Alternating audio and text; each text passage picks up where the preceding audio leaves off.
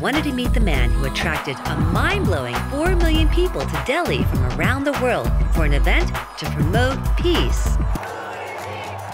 His name is simply Shri Shri. In an arena 9 football fields long, dignitaries, plus 30,000 musicians, assembled at the World Culture Festival. 350 million people from 170 countries follow him globally. One is my daughter Leanda. At his 700-acre ashram in Bangalore, people come from all over to embrace his art of living. In fact, within 30 minutes, I bumped into Philly friends who attended the festival and made some new friends.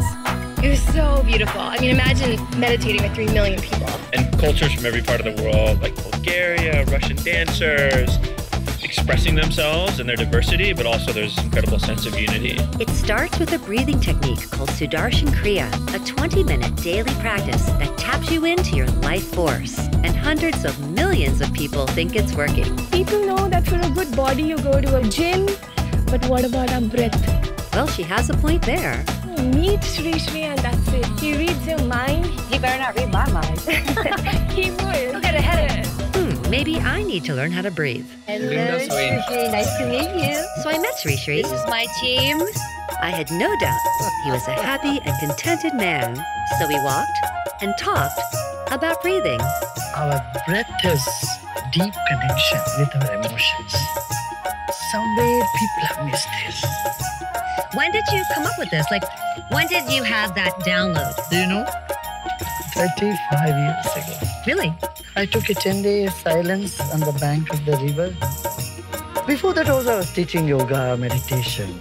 And then suddenly it felt that there's something missing. That's something I'm here to share. So I didn't put my head into it. I just started sharing it with everyone. That's the short story of the long vision. You brought in 3.75 million people. Making the World Culture Festival one of the largest peaceful events in recorded history. How do you feel about what's happened?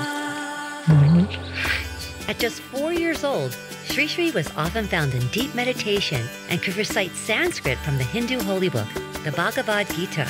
His teacher was an associate of Mahatma Gandhi. Peaceful doesn't mean you tolerate nonsense. We have to stand up for what we believe. And it need not be an aggressive posture. You can do it with a smile.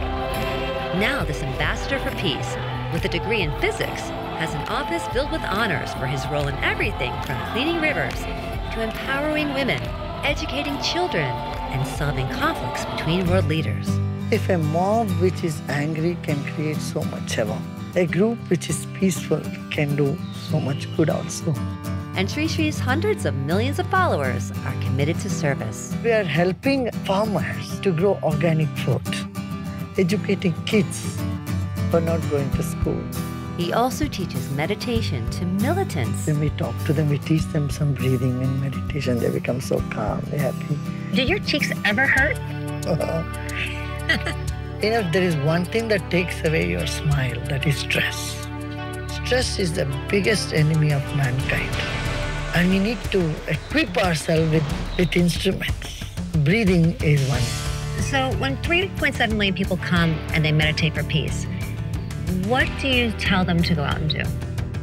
Give 1 hour a day and do whatever service they can do. They are capable to the society. And the art of living is about embracing all the beauty of a fast-paced life while also finding real contentment and joy and happiness in your day-to-day. Oh, thank you.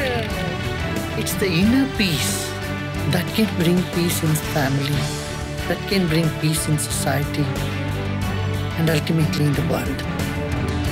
Let's make the world a better place to live and bring a wave of celebration.